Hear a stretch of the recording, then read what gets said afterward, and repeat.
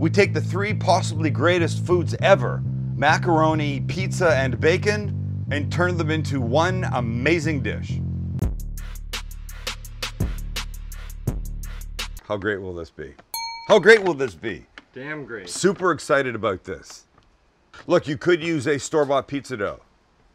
You could use a crust.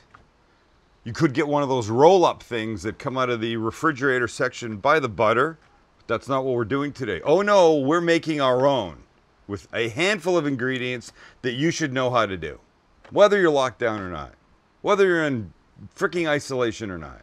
Or whether it's a regular day, some point in the year, you've just been outside playing, walking in crowds, saying hi to everybody, now you want to make your own. But we're not cooking it like a regular pizza in the oven. It's going to be a pan job. Pan job. And by the way, that pan job will be cooked right here behind me on the grill. Oh, we're not going inside. Screw the inside. Everything's right here. Should we start with our dough? Pan job? Not pan job yet. Pan job comes in a minute. Now we start with our dough. This is a regular everyday food processor, and I have the S blade inserted. Here we go. 2 cups of flour. Looks like this. 1, 2. We're going to hold back a half a cup in case we need more. 1 packet of fast-acting yeast. 1 teaspoon of salt. 1 teaspoon of sugar. We give it a quick mix. Now we add the wet stuff. One of the wet ingredients is warm water. But because we're using yeast, if the water's too hot, it will kill the yeast. And we don't want that because it won't do the right thing. We want the water between about 120 and 130 degrees, no more than that. So I have hot water in my thermos here that I will check with my instant read thermometer. And it's reading 169, so that's too hot. So now let me add a little cold water to this. We'll try and bring it down a bit.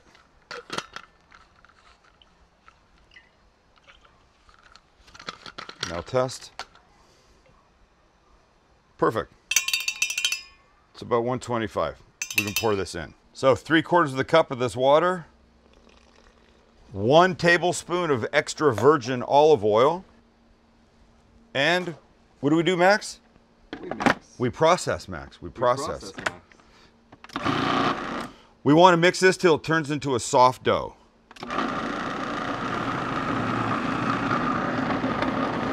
And you can see it comes together very quickly. Stop and take a look. It's almost perfect. You see this came away. It's a tiny bit sticky, so I'm going to add just a little bit more flour. Remember, I held back about a half a cup. I won't use that much. I'll just use maybe a couple tablespoons now. Give it one more whirl. That's it. And again. Perfect. Perfect. So before we take it out, we're going to put a little olive oil in a bowl. Put a little flour on our face. We have flour on our face? God. You always wait till the end to tell me shit. Little olive oil in here. Let's grease up the sides a bit. The bottom and the sides. Now we can take this out. Watch. Let me make this nicer for you, Max.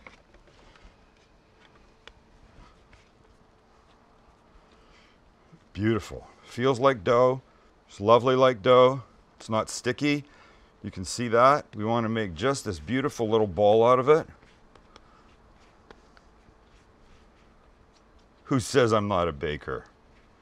Look how gorgeous that is. What did we forget? We didn't forget anything. Wow, the other day was brutal, man. What, did you forget yeast? Oh, no, we got it all. Okay. The ball of dough goes in our bowl. We take a towel. We cover it. We put it in a warm place for about a half hour. I promised bacon. We're going to cut bacon. Bacon will go in the mac, on the mac, because that cannot be a bad thing. Let's cut. How much do we need, Max? I think we need this much, Max. That looks good to me. It looks good to me, too. So, I don't want to make the pieces too small. So I'm going to go like this. Okay? So I started cutting and Max said, smaller will look better. So smaller is what he gets. Now I got to reconfigure the whole cutting freaking process to do this easily. So we'll stack these guys on top of each other. Max. So we get these all stacked up kind of as evenly as you can. I'm just being way too anal about this, is really what my problem is. And then I will cut these into pieces. It's always better if your bacon's like a little frozen, but we'll be all right. And these shrink down in size when you cook them. Max will have his bacon bits when we're done. All right, this is done. Into our pan it goes. Love the sizzle. And on the heat.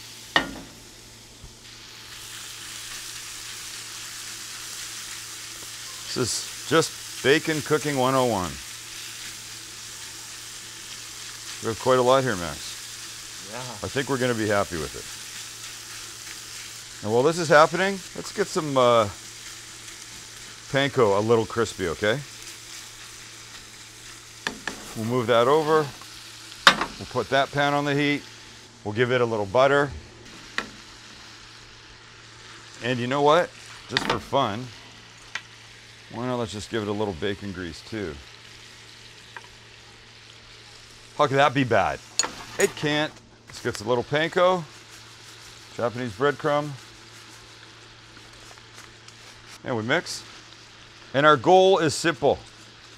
Just a little light brown color on this. And the butter and the bacon grease are definitely going to help. So leave that. Stir our bacon some more. Wait for this to finish. And when it's ready, and the Panko's ready, we'll take them both off the heat. All right, so we'll start by taking our bacon out of the pan, putting it on paper towels so it dries, the grease comes off.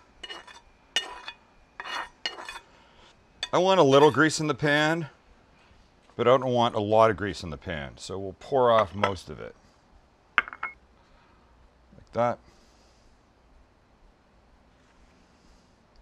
Leave a tablespoon or so in here maybe. All right, put that to the side. Take our breadcrumbs out. Don't you just want to like put your face in there and eat like a cow out of a trough? Like how, Yes. look how good they look. On anything, by the way. Crispy Panko breadcrumbs, one of the keys to the Korean short rib taco at Not Not Tacos. And if we ever open again, we'll be making the damn things. All right, time for our macaroni. We begin by cutting an onion. Take the ends off, cut it in half, and take this guy.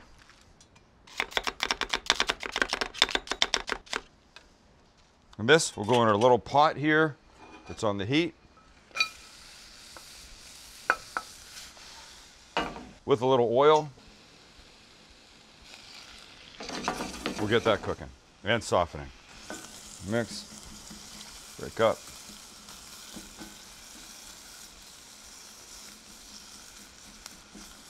That gets about 5 minutes till it softens. In the meantime, let's talk about our pasta. So I go to the store today to buy the ingredients for this. And I get to the pasta aisle, dried pasta aisle, and what do I find, Max? An empty aisle? Not as empty as the toilet paper. There's still not a piece in the place. I don't understand it. That really makes me crazy. But the pasta, you think there'd be some stuff. In fact, I took a picture on Panorama so you could see the whole shelving unit. What do you think of that? It's nuts. I was really left with very few choices. I was not buying a gluten-free pasta. In fact, I didn't even want a whole wheat pasta. So I bought the most normal thing I could find. You ready, Max? Ready.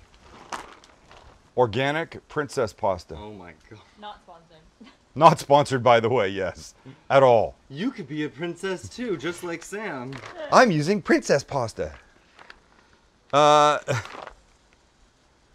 guess they're like little castles. And Use the promo crown. code Sam is a Actually, their princess. possibilities. The past abilities are endless. Okay, wait. Here. Look at what we've got in here.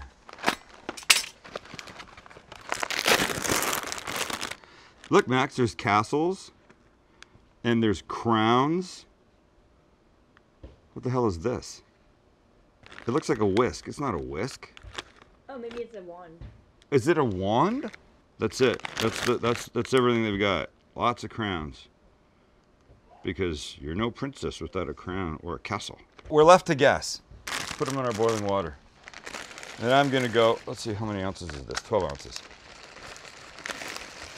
There we go. Oh, forget these guys. And you know what I say? Whenever you put in pasta into the water, you gotta stir it right away or it'll clump. Don't turn your back on it. You come back in a minute after dumping it in, you're gonna have one giant clump of castle, crown, and whisk pasta. All right. We're gonna let that cook, and now we're gonna continue on with our macaroni because our onions are softened where we want them. And this goes down like this. So into our onions, a couple tablespoons of butter. We'll get that melting.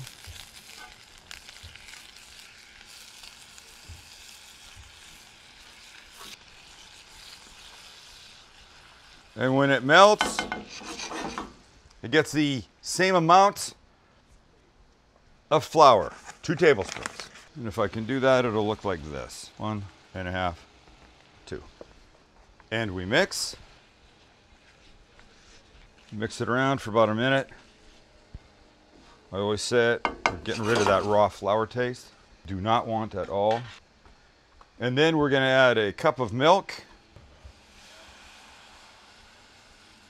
That in my mind is that. Same amount of cream. We mix. Now you're just trying to get the flour mixed in with the liquids, and they will help thicken. And you'll see in a minute that will start to do its thing nicely. And now, Max, if you're ready, I want a couple cups of cheese. We'll go about 1 cup at a time.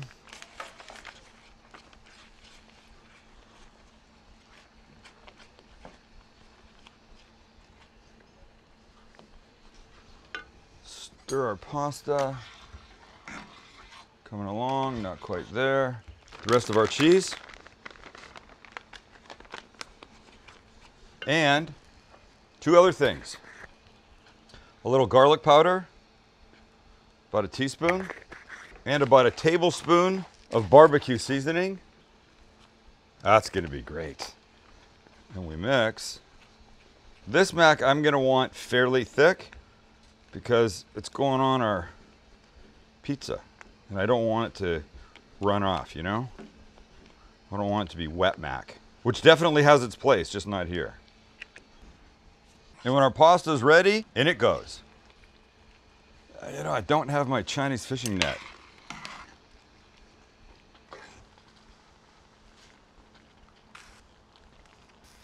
Hey, get away.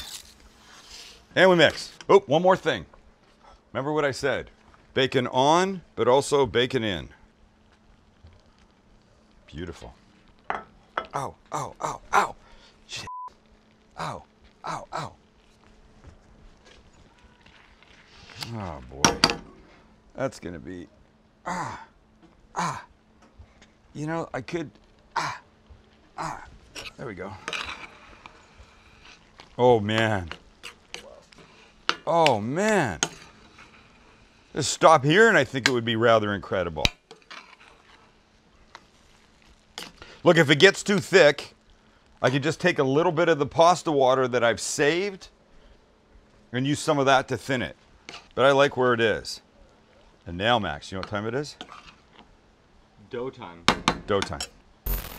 And here we are. There's our nice ball of dough.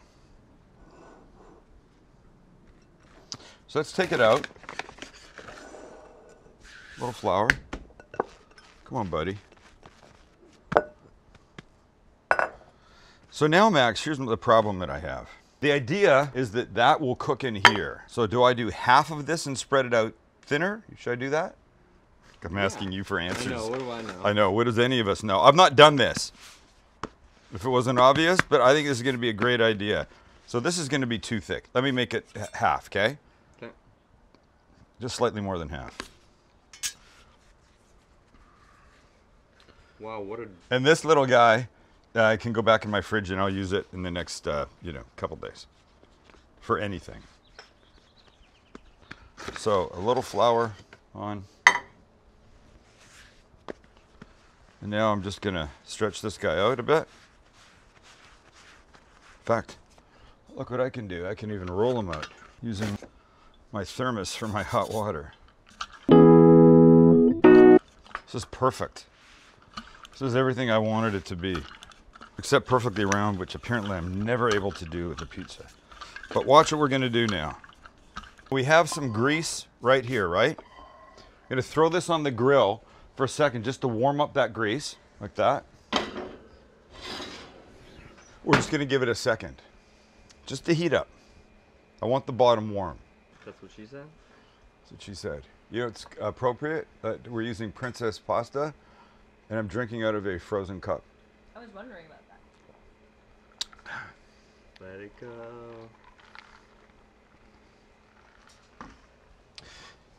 Do you want to build a snowman? That's all I know. I promise. Right. I promise. Yeah, right. That is all I know. You know a lot more of Moana. No, I don't really. I've been sitting at the edge of the water. Do do do the daughter. Never really knowing why. Okay, here. Now you see my grease. I don't know if you can see it. The bacon grease. Now you see it's moving around in here, right? Yep. Okay, so. This side is on high. This side is on low. We're going to use this in a direct, indirect way. Check this out. The pan goes down, and into it goes our dough. And in we go. I like that it comes up the sides a little bit, Max. So get it comfortably seated in here, as they say. Now we go back on the heat, on the hot side. I'm not trying to cook it. I'm not trying to make it crispy. I'm trying to warm it up, get it partially done on that side before I give it a flip. And here we are. So now watch what I'm gonna do. I'm gonna flip this over. You can see it's loose in the pan, and that's great. I'm gonna give this a little brush of the bacon grease because we might as well take advantage of it, right? And we don't want it to stick again. Now I'm gonna try and flip this. My hand, and then in. Now watch. So give it some shape in the pan. Perfect. You see, look, it's just started cooking. That's what I wanted this thing to do. So we push it down against the sides. Now we can start to build. And the first thing we're gonna give it is a thin layer of barbecue sauce. It's this bacon macaroni theme that we're going with. We don't want a lot, so we're not gonna give it a lot, that much. You just want to be able to taste it underneath.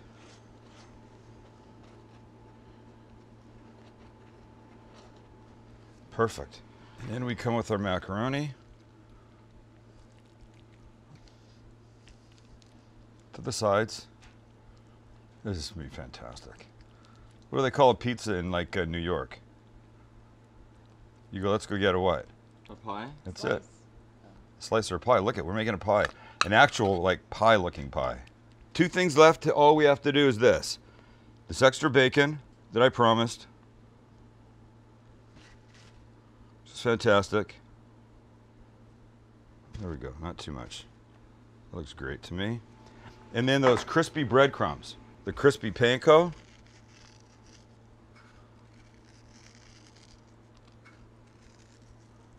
And now, ladies and gentlemen, back in we go. And that will look like this. And now I'm coming over here to the not hot side, the low side, and we let it do its thing. I'm gonna guess 5 minutes, 5, 6 minutes. We want the dough chewy, but cooked enough. The macaroni heated all the way through. Everything doing all the right things. And here we are. So let's look at this. Let's figure out how we're going to get this out. Oh. Look it. You can call it a pizza, you can call it a pie, you can call it a pizza pie, but whatever you call it, there's gorgeous macaroni and cheese with bacon. There's breadcrumbs on top, crispy. That's a light brushing of barbecue sauce underneath, and there's that pork seasoning all through it. All right, let's have a bite. So because I ripped the edge a bit, I'm gonna cut right here.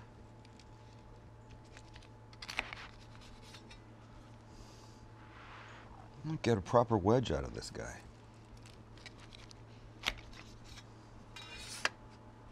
I love them. So let's have a look. I will take my slice out from here. Oh, it's gorgeous. Oh, come on. I love it. I love the layers. I love the crust. I especially love the fact that I got to cook this in one pan. And here's what we have. It's a pizza with macaroni and bacon. And how can that be bad? This right here, that shot, that side shot, makes me very happy. And I'm taking a bite right now.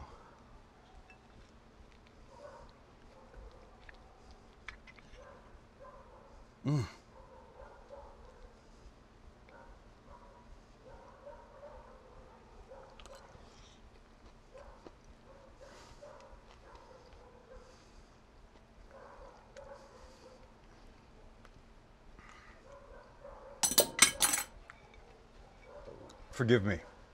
It's a pizza. What am I doing with a fork? It's a pizza. The spice in here from the seasoning, fantastic. The creaminess of the mac, the smoky bacon, it comes together beautifully. Honestly, I thought it'd be carb overload. It actually isn't. I know it doesn't look like it, but it's almost quite the opposite. You should try this. You should definitely try this. All right. Until next time, my friends, stay healthy and stay cooking. That's what you must be doing now. You must be cooking. See ya.